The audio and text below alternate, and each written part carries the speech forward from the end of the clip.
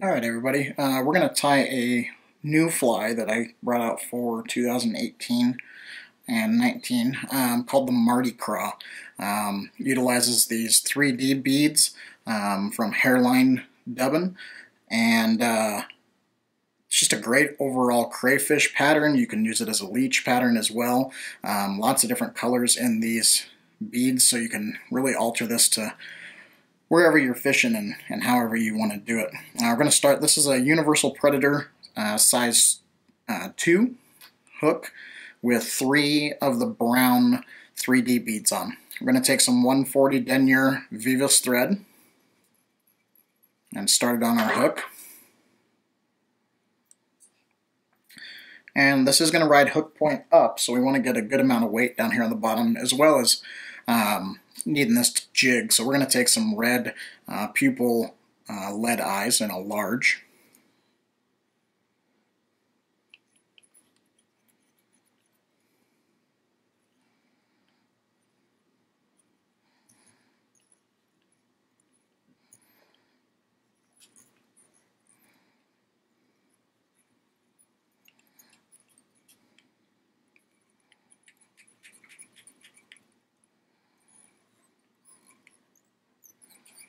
And we'll go ahead and just tie those on, and then we're actually going to whip finish off.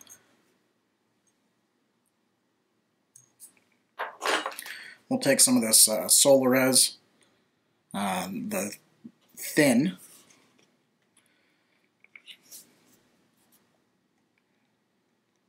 I'm just going to put a little bit on there.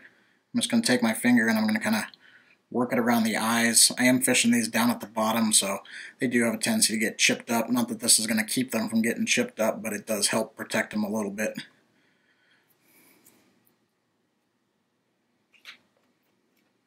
And then we can go ahead and hit that with the light.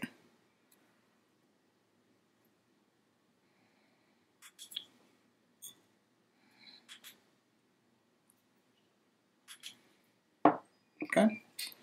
I'm going to move these beads all the way forward and reattach our thread back here in the back.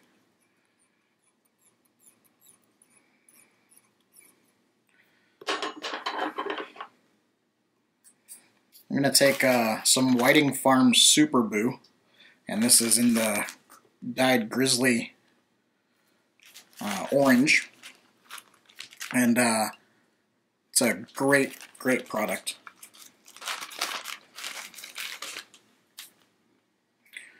I'm going to take some of these, and we're looking for some nice wispy ones, and we're looking for about 3 of them.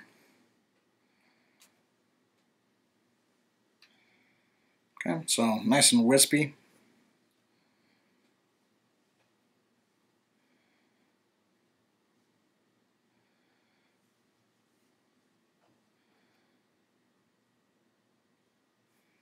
I'm going to stack those up. Take those, and I want them to be just about a hook shank length. It's really going to be a alteration on a woolly bugger. Some nice tight wraps there. Pull that up.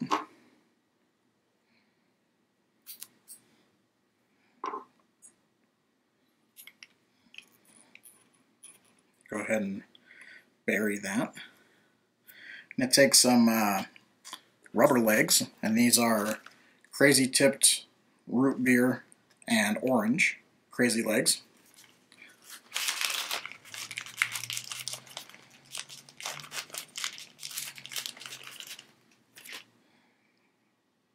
I'm going to take 4 of them. I'm going to find the halfway point here. I'm going to tie them in kind of 10 o'clock and 2 o'clock. These are actually going to ride on the bottom side of the fly.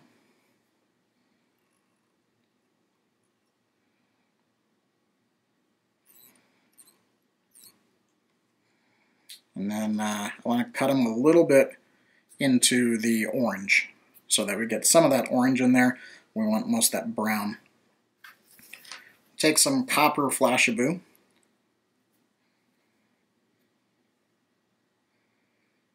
And I'm just going to take 4 pieces.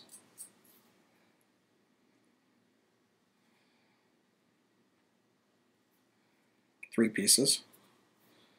And this is flash to taste, obviously, but we'll put those on one side. Turn them over and put them on the other side. Those are going to be just above the rubber legs. Kind of get that all moving together. And just a little bit longer than the rubber legs is where I trim those. Okay, so there's our back half. Our hackle in this is going to be Whiting Farms Schlappen, and we just want a nice grizzly orange Schlappen. We want to work this kind of small to large, so you want to get a couple pieces off of this.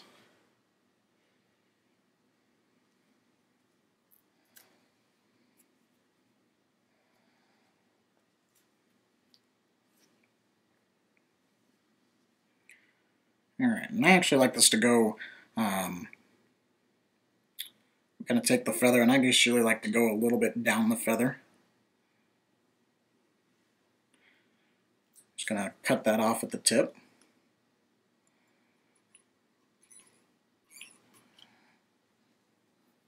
I'm going to preen this back and kind of fold it back wet fly style.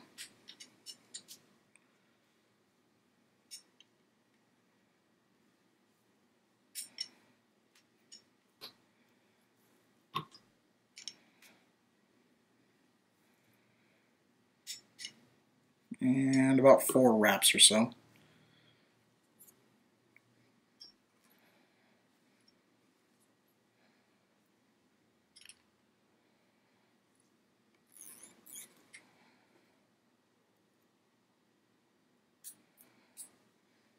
And then we'll go ahead and whip finish right here.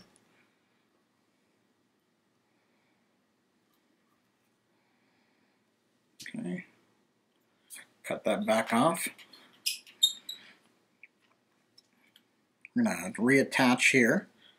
I do want to pull those into the gap there. And what we're doing is we're going to use our thread to create just a little bit of a base in between there to tie in another piece of Schlappen.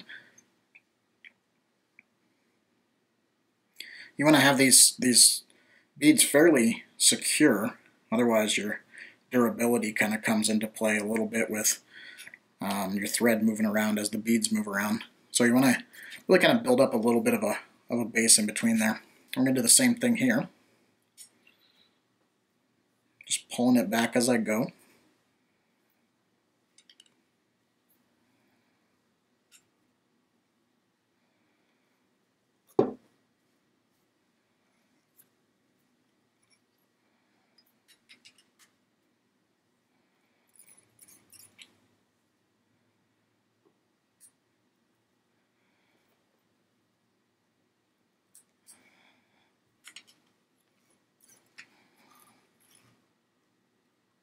And go ahead and whip finish off.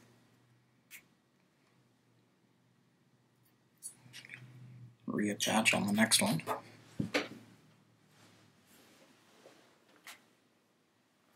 Helps if you don't drop your bobbin.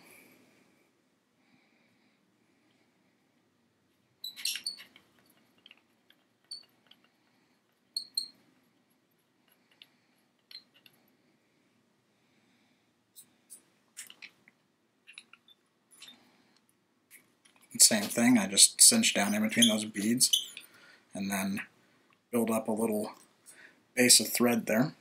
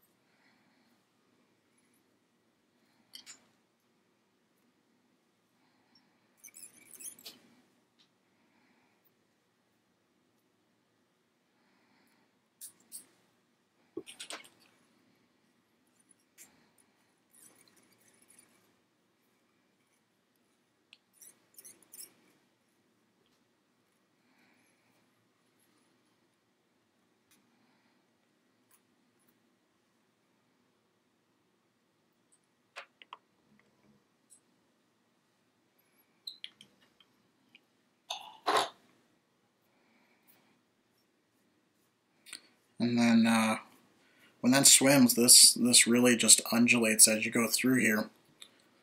But as you can see, it makes a real nice crayfish looking bugger with hook point up. It's a great little fly for bass and trout alike, and it's a great one for you to tie up. So tie some up, see you on the water.